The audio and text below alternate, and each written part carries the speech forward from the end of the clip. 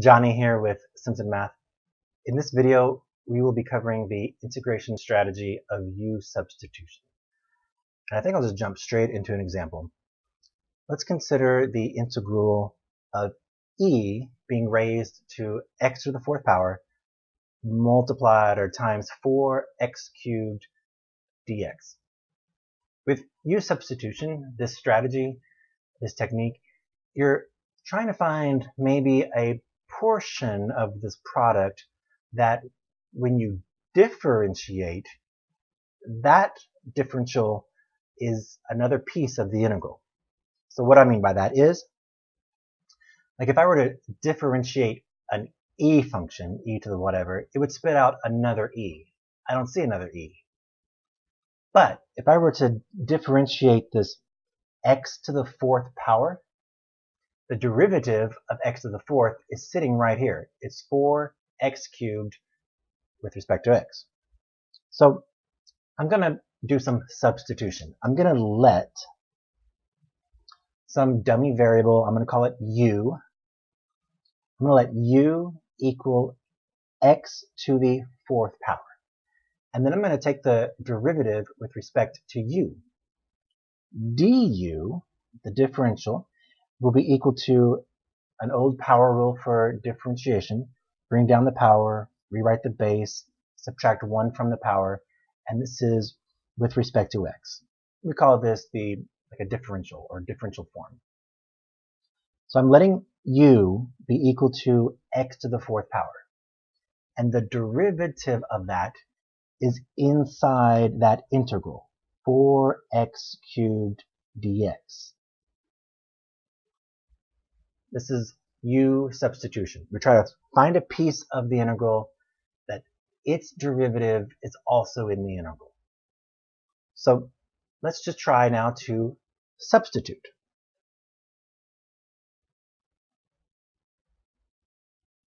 Switching over from x's into u's. So I still have the integral, but now I have e being raised to the u power. And that's being multiplied by all this blue stuff, or all this du. If I am going to integrate, I need a differential that matches my variable. So I have e to the u with respect to u. Now I feel comfortable integrating. I know this integration rule from the Calculus 1 setting. If at any point during this video I come across an integration rule that you're unfamiliar with, or a differential rule, your derivative rule you're unfamiliar with, just maybe go back and review some Cal 1 videos, but I feel comfortable integrating.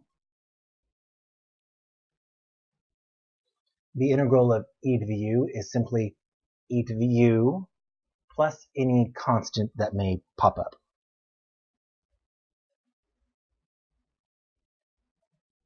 Bam! Now this is u though, I want to go back into x land. So I'm just going to substitute one more time. I'm going to turn that u back into x. So e to the x to the fourth power plus c. Just a reminder, when you're finding integrals, one way to think about what we're doing here is I'm trying to find the set of every derivative out there that when I find the derivative, it gives me this. No, that's not quite right. Yeah, that's right.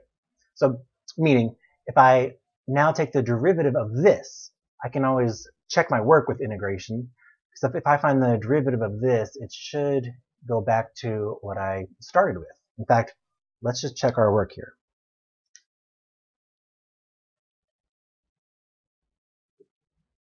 I want to find the derivative of my answer here, e to the x to the fourth power plus any constant I can think of.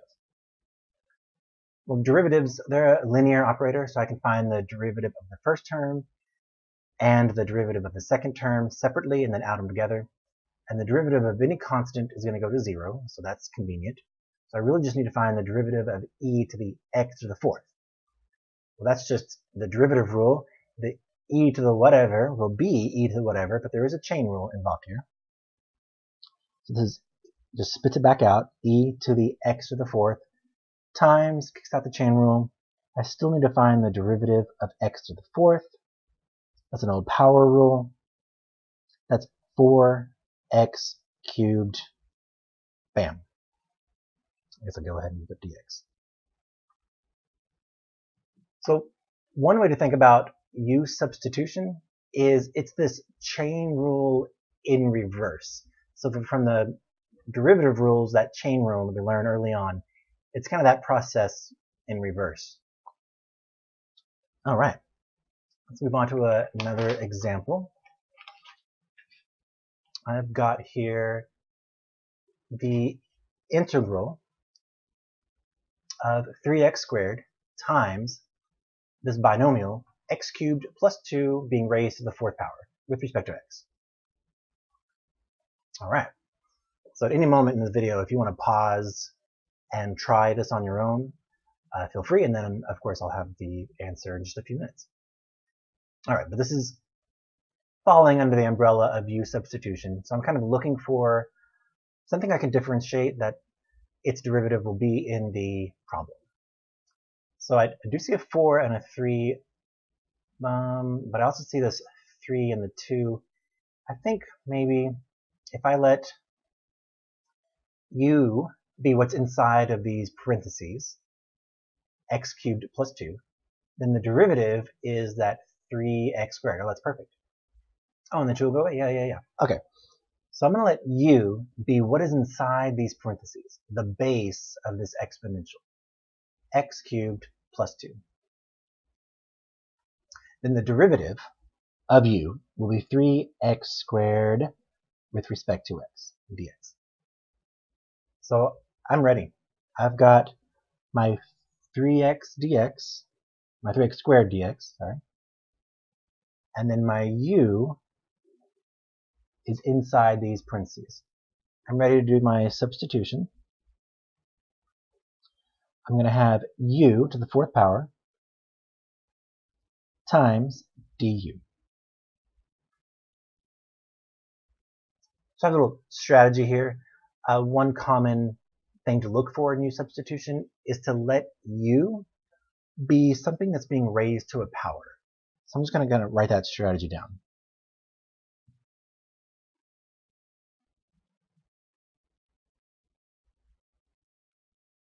So I'm just going to let u be the base of an exponential.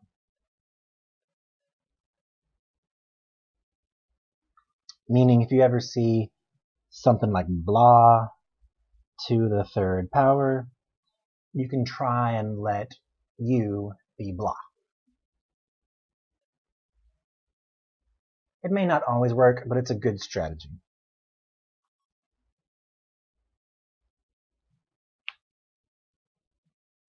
And that's what we did in this example. We've had this base being raised to the fourth power. We let u be that base, and then it turned out nicely.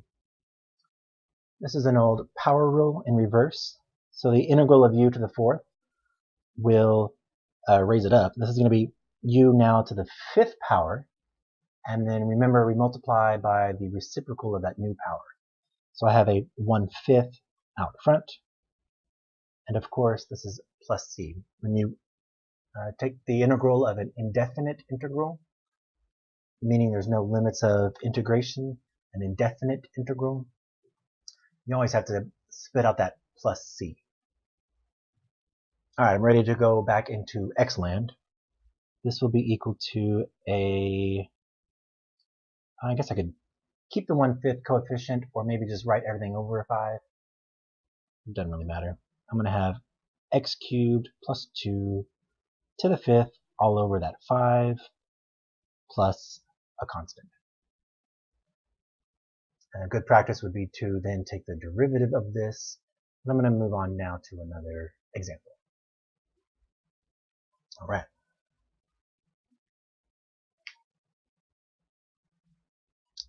Again, I'm just going through these examples. All right. So here I've written down that the du may not be so pretty. In the previous two examples, those du's were very nice. here, if I follow that same strategy where I let u be the base of this exponential, so I'm going to let u equal x cubed plus 9, then the derivative of u is 3x squared with respect to x. Oh, I'm almost there. I have a dx, I have an x squared, but notice my du has a 3. I can't substitute in du without that 3. Or, I need that 3 to go away. So I think what I'll do is I'll take this equation and I'll multiply both sides by a third or divide both sides by a 3. I'm going to call this 1/3 du equaling x squared dx. Now I think I'm ready. My u is sitting right there, and then my du, which is x squared dx, is also in that integral. I'm now ready to do some substitution. But when I do this substitution, I have to now replace it with a 1/3 du. So that's the new thing with this problem. Not too bad. When I substitute in u's, I'll have a 1/3, let's see, u to the 5th du. So there is my 1/3 du, and there is my u. Now we know integration is also a linear operator, so these constants, we can just pull them out of the integral. That's what I like to do with these coefficients. So I'm going to call this 1/3 times the integral of u to the 5th du. And from now on, I'll probably just do that in that step. And again, this is the power rule. I got this. This is equal to 1/3 times, now this is the power rule for integration. This is u to the 6th times the reciprocal out front, 1/6. I'm going to add c, and then I'm ready to substitute u back into, or change it back into x's. So this looks like an 18th.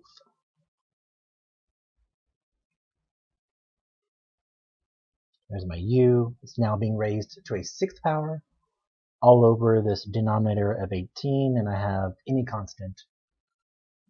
I can deal with it with a plus c.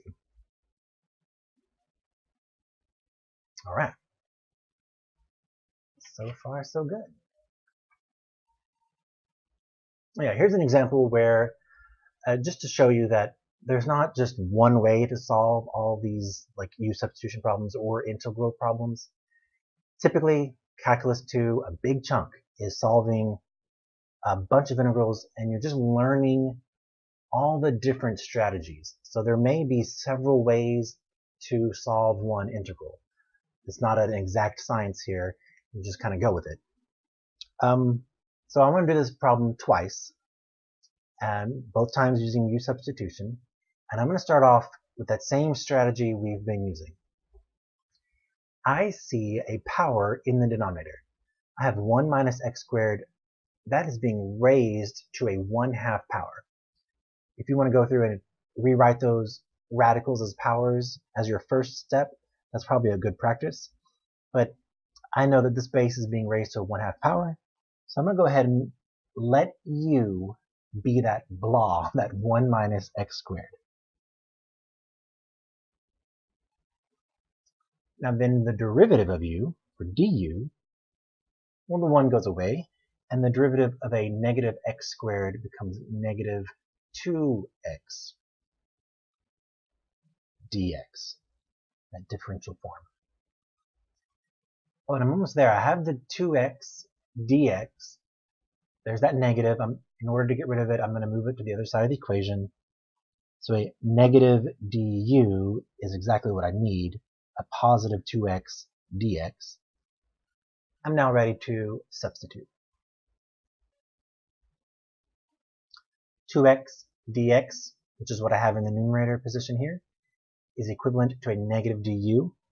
I'm going to pull that negative out of the integration. I have my du. Down below, I have u being raised to a 1/2 power, or the square root of u.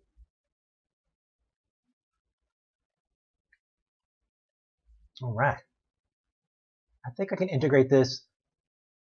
Here, I think I will spend a step to rewrite this as a power. I always do this. This is just how I keep it straight in my mind. If I have 1 over u to the 1/2 power, that's the same thing as u to a negative 1/2 power. So now this problem is exactly like the ones before. It's just the power rule for integration. I have a negative out front. I'm going to raise the power by 1. Negative 1/2 plus 1 is a positive 1/2. Multiply by the reciprocal of that new power, 2 over 1, or simply 2. Add my plus c out there. And then I'm just ready to substitute.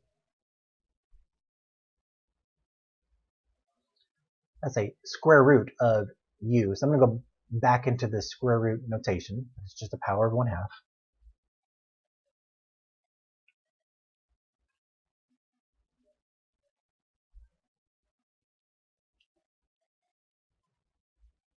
So I get negative 2 times the square root of 1 minus x squared plus some constant.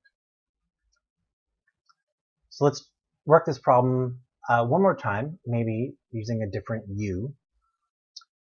I think what I'll do is I'll let u be just the entire base. Let's let u equal the square root of 1 minus x squared. And then I'm going to play around with this equality over here. I don't want that square root. It scares me for some reason. So I'm going to square both sides.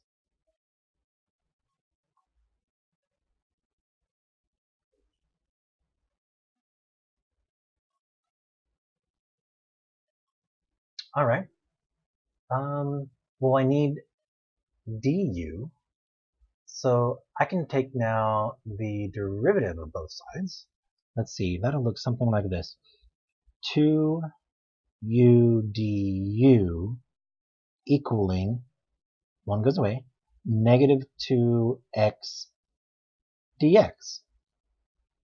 So I've got a 2x dx, but I want that minus sign to go away.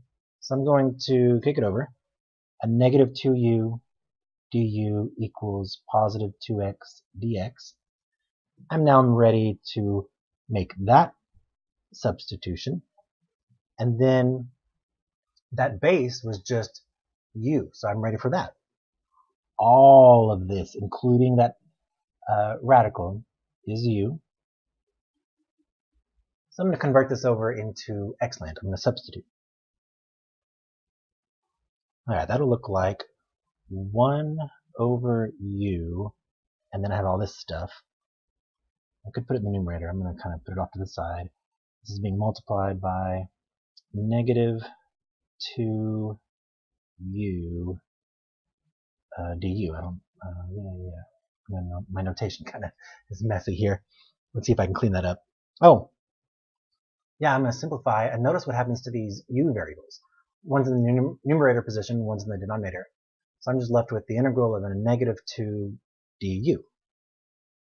And in fact, that negative 2 can come out of the integration process completely.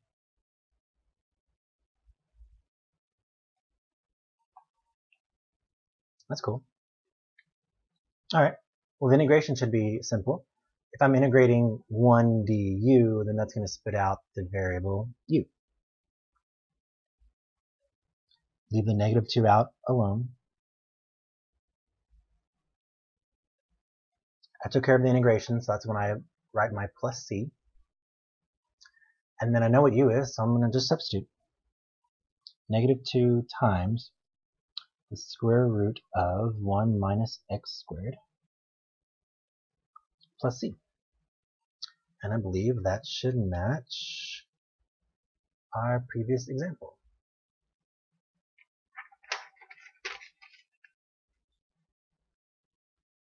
So again, I'm just showing you this second approach where we squared both sides.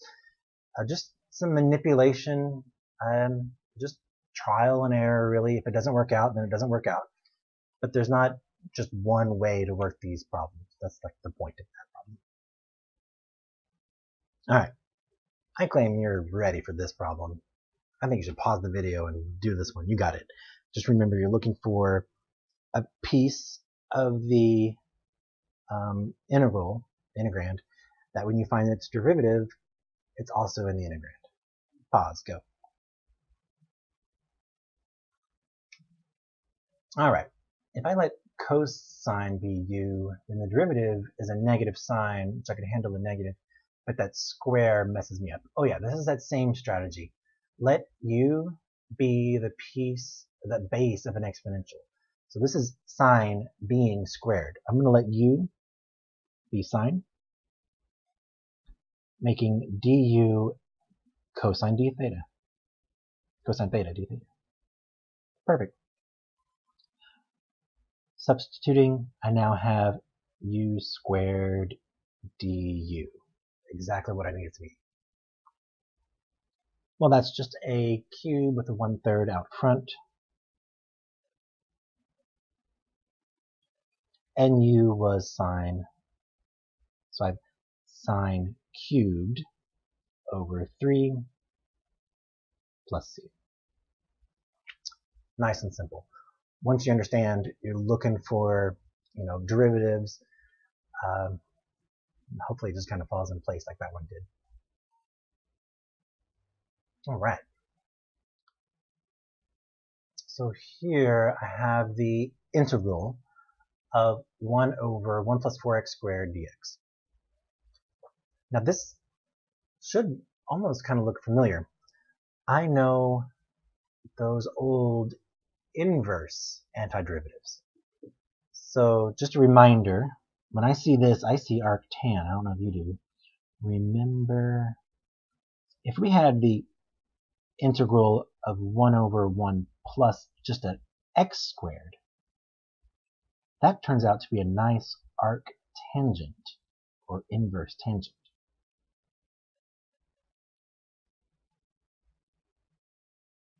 So when I first saw this 1 over 1 plus, and then the x squared, my mind rushes back to that arctangent derivative.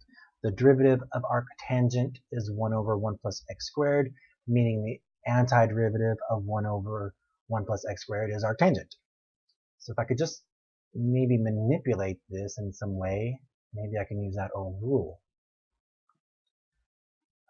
Well, u-substitution, there may be some trial and error involved here. Let's just pick a u and see if it works. The strategy so far has let the base be u. So I see x being squared. Let's let u be x. Then the derivative is dx. Well, I have the dx, but that doesn't handle the 4. I can't replace this with 1 plus 4u, or if I do, I'm just in the same situation. I'll kind of scratch through that. Maybe I let the base, all of the base, be u. I'm sorry, u, not du. Just trial and error. If I let u be the denominator, 1 plus 4x squared, then the derivative should be 8x dx. Now that I may be able to handle, like I could make the 8 look like a 4, but this x is the problem now. I'm not sure how I'm going to pop out an x on the right hand side. So I'm not liking that u. What I really need is for this to be something to the second power. So is there any way I can turn 4x squared into something being raised to the second power? Well, how about 2x? 2x times 2x gives me 4x squared. Okay, I'm going to try this then. I'm going to let u be 2x, that base. Then du is simply 2 dx. The 2 needs to go away. I'm going to 1/2 the du to get dx. And then I think I'm ready for u-substitution. I can say dx is just 1/2 du. Pull out the 1/2. There's my du. And then in the denominator, I now have 1 plus u squared. Very nice. So the integral of 1 over 1 plus u squared is arctangent of u.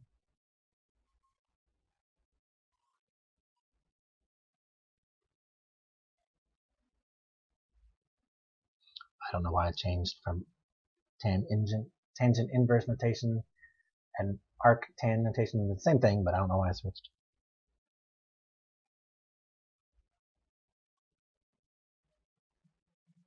And I know what u is. U is 2x.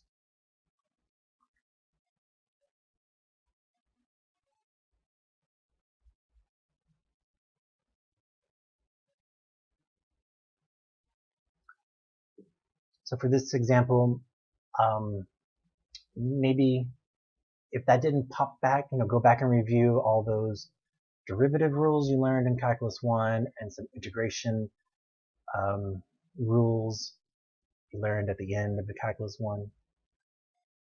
But there we go. 1/2 tangent inverse or arctan of 2x plus some constant. All right. Next example, change it up just a little bit. We call this a definite integral. Notice now I now have limits of integration. I'm looking at this function from 0 to 2, and I'm trying to find the integral. Now, as soon as you have those limits, you can start to think about these problems a little bit differently. Previously, I was thinking of, I need to find all those antiderivatives. There's an infinite number, so the plus c. Now, this is kind of calling back the fundamental theorem of calculus, which I've written above me, which is, here's some function like that f prime, some derivative. If I can find its antiderivative, f, then I just simply evaluate it at the higher limit and the lower limit and find that difference. And one way to think about this is it's calculating the area between this curve and like an x-axis. In fact, let me switch over to Desmos just to kind of maybe remind you of what's going on graphically with this problem.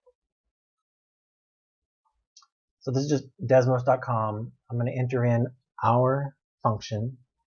In the numerator, we have 2x. That's being divided by x squared plus 1. And this is all being raised to a second power. And yeah, that function kind of looks kind of funky. Now, I'm only concerned with like the limits of integration. They're from 0 to 2. So I can add a domain restriction to this. I'm going to say between, or x is between 0 and 2. And then I'm going to zoom in on what this function is going to look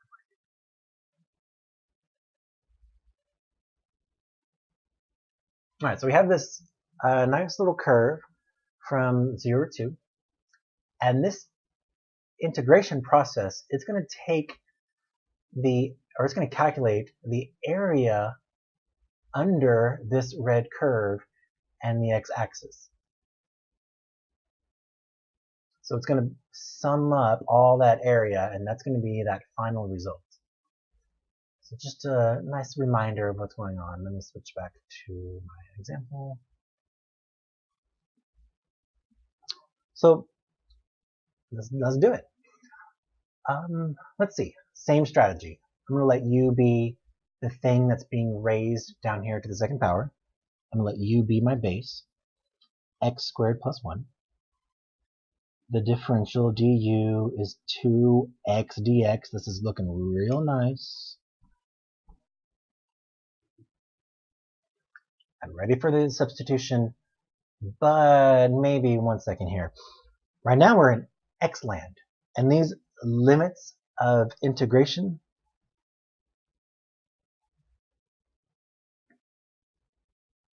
are in x land. When I typed it into Desmos, I said I want to see this graph from 0 to 2 on the x-axis. If I'm switching over into u land, then I'm going to have to make some conversions if I want this equation to be true. So when x is 0, if I can do this calculation, u will simply be that 0 squared plus 1. So I'm just plugging it into that u that I defined earlier. If u is x squared plus 1, then when x is 0, u will be 1. So that lower limit will change from 0, an x variable of 0, to a u variable of 1. When x is 2, I'll have 2 squared plus 1, or a 5.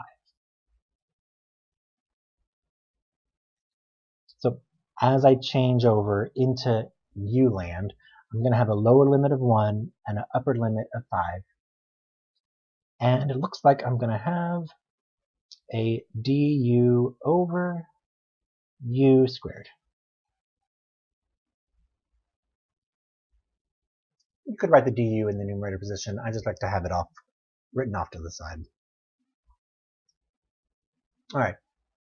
Oh no, this is just a power rule. So I like to spend a step rewriting that as a power. This is u to a negative second power.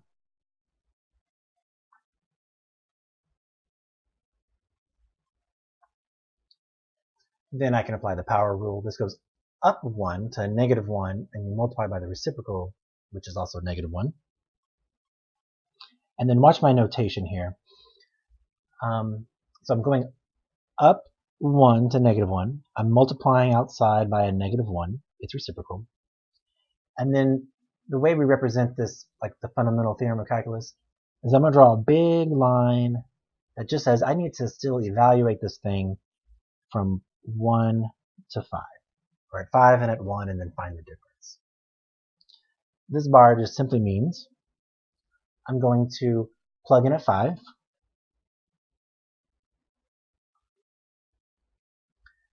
From that, I'm going to subtract the same thing,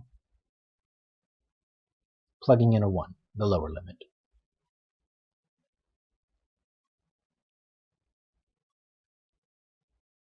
And if you want to write parentheses around everything, just to help you keep in mind what's going on, this is that function evaluated at 5.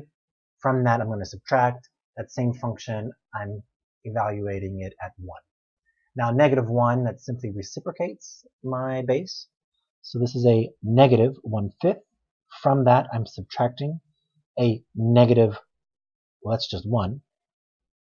Subtracting a negative, I'm adding here.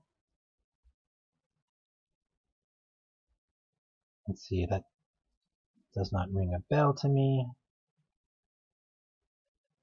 because this should give me a 4/5. Okay, yeah. Double check my arithmetic. Those signs are always deadly. Bam, bam, bam. Sounds good to me. And that makes sense with my curve. Let me switch back over. 4/5 is a positive number. The area is above the x-axis, so when we calculate it, it should be represented with like a positive value. I think I've forgotten all my calculus. All right, 4/5. And we can handle this arithmetic differently. Like you could factor out a negative 1, apply the fundamental theorem of calculus, whatever that is, you make it negative, you'll still get that same result of 4/5. There's an example of a definite integral. Just keep in mind you are switching variables, so then these limits of integration, that is a variable, so we need to, or that represents the x variable, so we need to switch those as well. Technically, you could keep the 0 and 2. So at this moment, I'm in U and I substituted my U's. We could go back like we did on all the previous examples, where we switch from U land back into X land and then apply your 0 and 2. But that just gets a little, I don't know, too much going on, I think. All right, lots of examples. So here's another definite integral example. Pause the video. I think you can do this one. You got this. Try it on your own.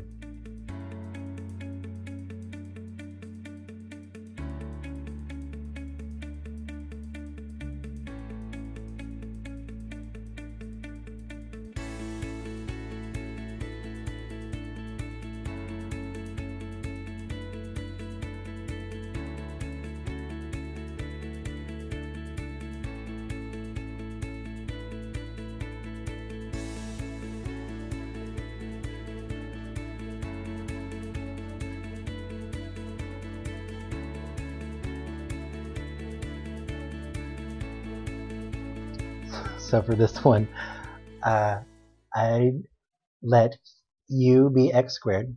du is 2x. Got to kick over the 1/2. Substitutes nicely. Change my limits of integration. The square root of pi, all being squared, is just pi. Then this time I took out the negative and the 1/2. I factored them out completely. So then I did my fundamental theorem of calculus, where I plug in the upper limit and the lower limit, find the difference, and then I multiplied by that negative 1/2 that I factored out. And in the end, I got a 1. So this is, you can think of this as an area. If I were to take a look at this graph, it calculates the area from 0 to the square root of pi of this interesting looking function. All right. I think I got one more example. This one does not look familiar to me. If that were, no, yeah, that doesn't look familiar. Let's see. I don't have any powers, so my strategy of letting the u be the base of some exponential doesn't seem to ring a bell. Let's just see what I can do. If I let u equal the base, x plus 1, the differential of u is that dx. But where does that x come from? Well, I do know x in terms of u. So this is, I have not done this in a previous example, but I could take this equation here, and I can say x in terms of u, well, u minus 1 is equal to x. So that may work. So this will be equal to the integral. I do need to change my limits.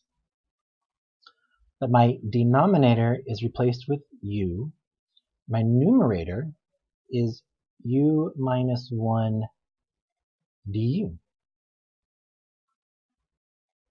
Now this I feel comfortable integrating if I'm kind of comfortable with all this mess. So I tried to let the u equal x plus 1, so I do have a dx, but I needed that x still. So I can solve for x. X is equal to u minus 1. I can write x in terms of u, so I did so. Now I did change my variable, so let's change our limits as well. When x is equal to 0, u is that 0 plus 1, or 1. Simple. When x is equal to 2, well, I just add 1 to it, u is equal to 3. So my lower limit is now 1, and my higher limit is now 3. Now I feel comfortable integrating this because I can take this binomial that's now sitting on top of a monomial. I can take that fraction and kind of split it apart. I could not do that before. I didn't know how to integrate this form. But now I can rewrite this.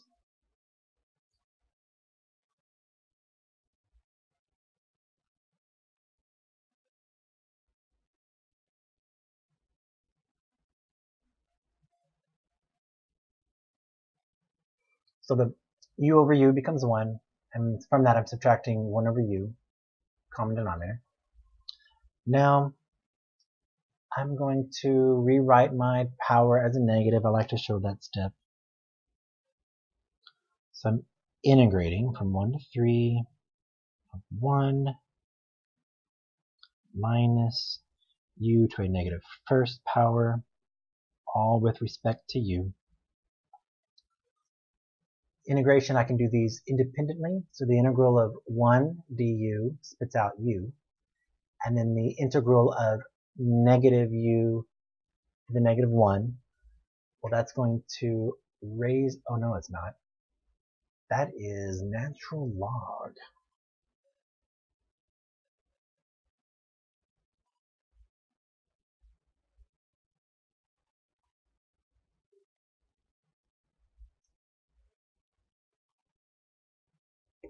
Remember that the derivative of the natural log of x is 1 over x. Sorry.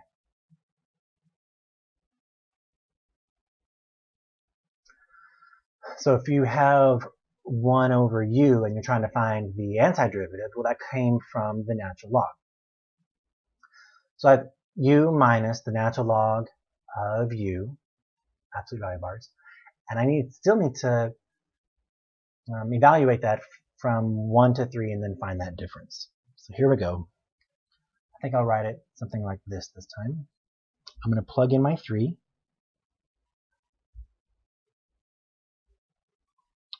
From that, I need to subtract the same thing, but evaluating it at 1.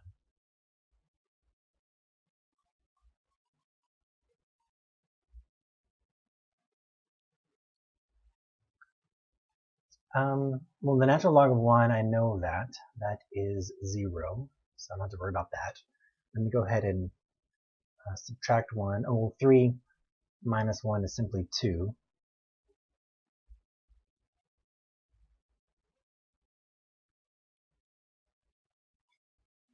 Two minus natural log of 3.